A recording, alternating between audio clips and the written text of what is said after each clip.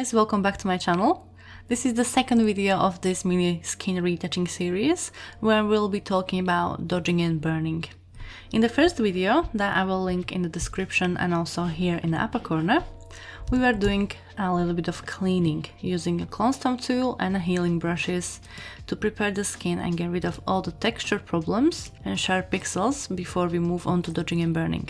As you might know from my previous videos, dodging and burning is a very important part of my workflow, and whenever I retouch skin to the high end, I always use this technique.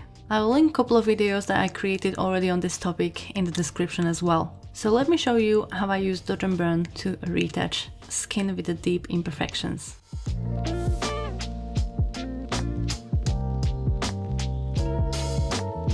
To start with the dodge and burn, you need to create a group first. I'll name this Dodge and Burn Micro. And in this group, we're going to create two adjustment layers. First will be adjustment layer of curves, where I'll pull the curve in the middle slightly down. That will create a darker version of our image. I'll invert the mask by pressing Command I, and we'll call this Burn. The second adjustment layer will be again curves. To create our dodge layer, I'll create a point in the middle once again and pull it higher up to create a lighter version of our image. I'll invert the mask by pressing Command I, and I'll call this dodge. Now our layers are set and we can start working on them. The principle of dodging and burning in the skin retouching is to even out the transitions between the lights and the shadows. We are not treating colors or any other problems of the skin with the dodge and burn, only the lights and the shadow. So for this, we don't have to see any colors. We can actually create a helping layer that will help us see a little better where the imperfections are and where we'll need to concentrate our retouching. So let's create those helping layers. First, let's get rid of all the colors with hue and saturation layer, bringing it all the way down to -100. And a quick curve adjustment layer as well, just to give us a little bit more contrast, so the imperfections are much more visible. Now we can start working. I'll use my brush, and the settings for my brush will be hardness between 0 and 50%. Doesn't really matter because we'll be using a very small brush. Mode is normal, opacity 100, and the flow will be 1%. And whenever I will see an imperfection, meaning a dark patch, I'll go over with my white brush because we have a black mask, and I will reveal the version of the image hidden under the mask. So whenever I see dark patches, I'll go over on my dodge layer and I will uncover the lighter version of the image that we hidden under the mask, only on the areas that are too dark.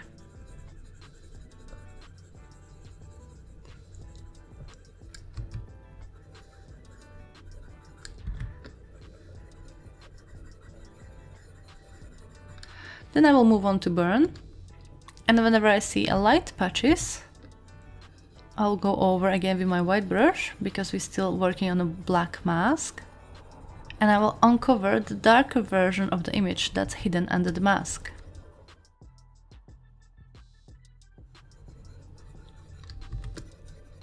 This way, we are able to even out the transitions between the light areas and the dark areas and create a virtually smooth and polished skin.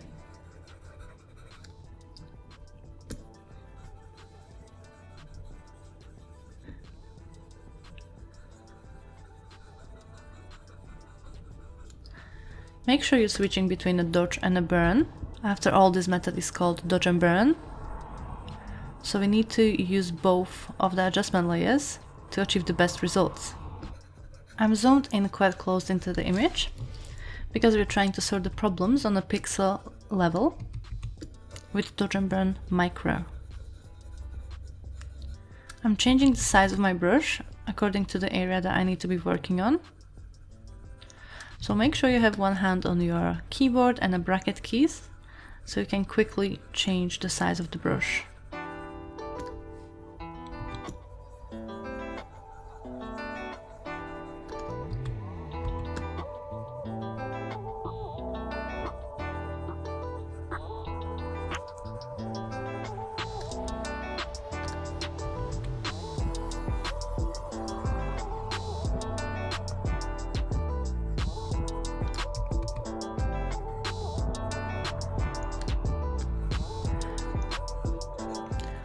Let's have a look what a couple of seconds of dodge and burn did to our image. Before and after. Let me zoom out. Before and after. The difference will become much more apparent when I move here onto the cheek, as this is the most problematic area of the skin. So once again, whenever I see a dark patches or shadows, I'll go over them with my white brush to uncover the lighter version of the image that's hidden under the dodge mask, like so.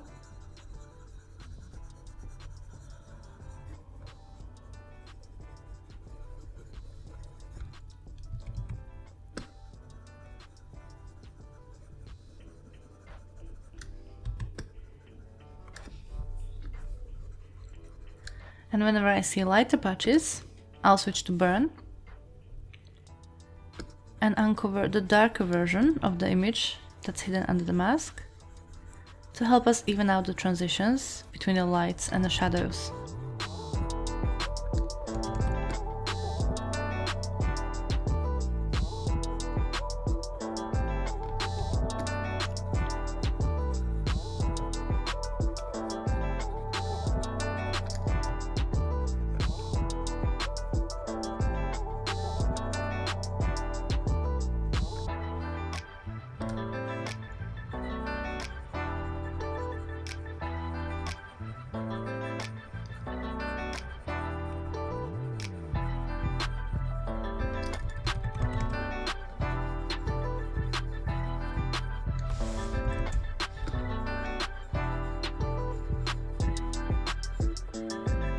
If you have accidentally covered area that didn't need the dodging and burning, you can just switch back to the black brush by pressing X on your keyboard, which will toggle between the foreground and the background color, and you can bring the mask back.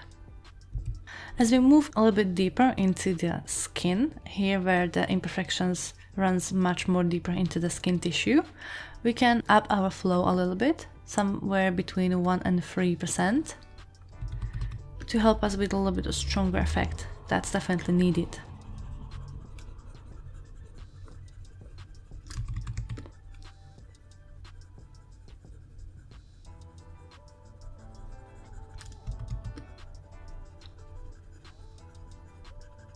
Also, in working in these darker areas, we can go back to our help layers, double click on the curve adjustments, and make sure we set the curve according to what we need to help us see a little better.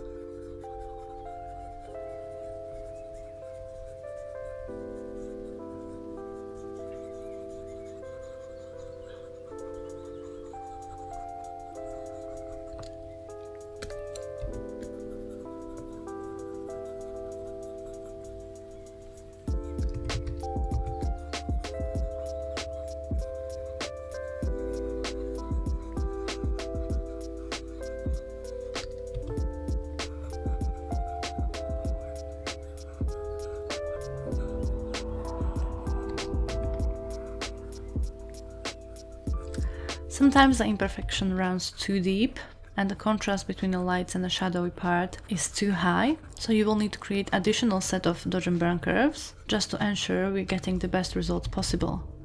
And just do the same and go over the same area on additional dodge and burn curves.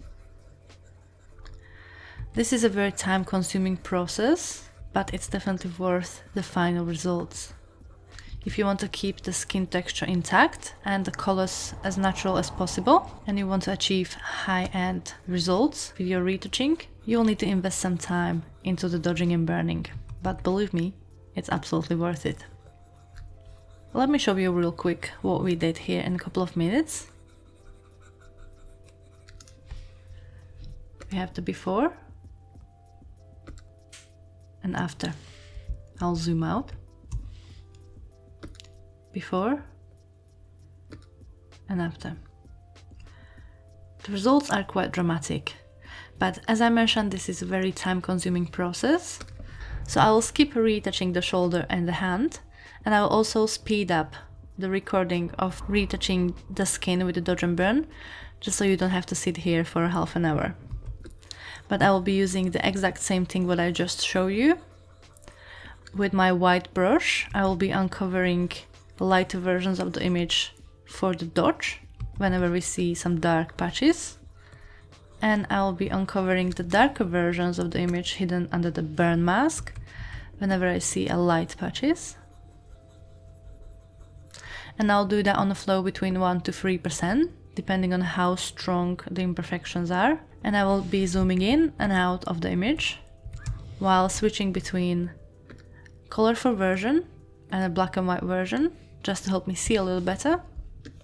And I'll do that for the rest of the face. So let me work on that, and I'll see you shortly.